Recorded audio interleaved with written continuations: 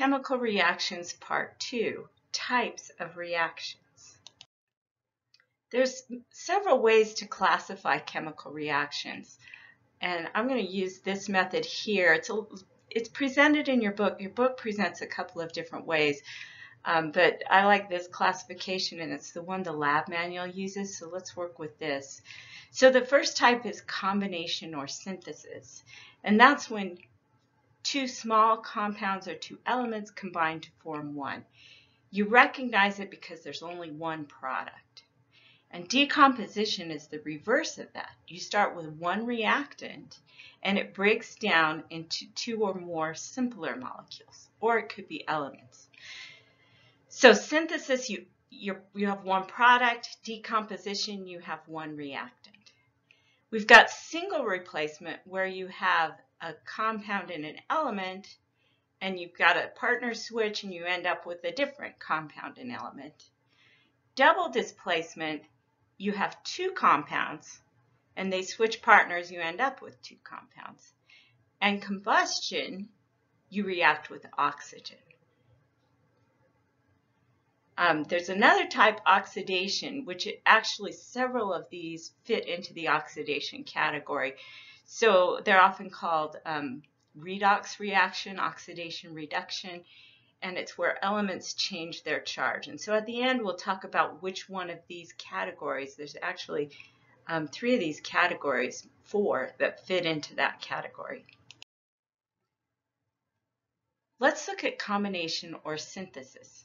So that's when two or more reactants combine to form one product. So you can see that in A plus B makes AB.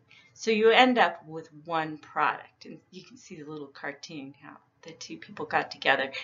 An example of that is to make water out of hydrogen and oxygen. So, and that's an example of a nonmetal reacting with oxygen.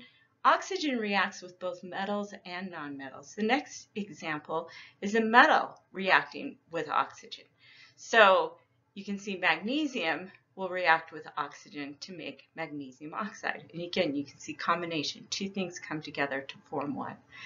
And it's interesting that both these reactions can also be considered combustion and redox. So the classification, sometimes it'll fit in more than one category. Decomposition is the reverse. So one compound breaks down into two elements. So now you see you have AB, and it breaks down to A plus B. So it's the reverse, and you can see your couple breaking up. Some examples, HGO breaks down to HG and O. So you've got a compound breaking into its elements. So that can happen. Metal hydrogen carbonates and metal carbonates can break down. So you have sodium hydrogen carbonate breaks down to sodium carbonate and water and carbon dioxide.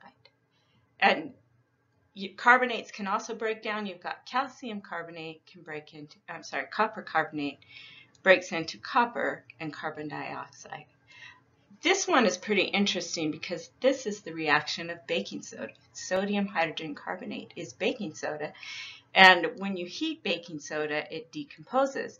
And one of the products is carbon dioxide gas, and so that's how it works in baking.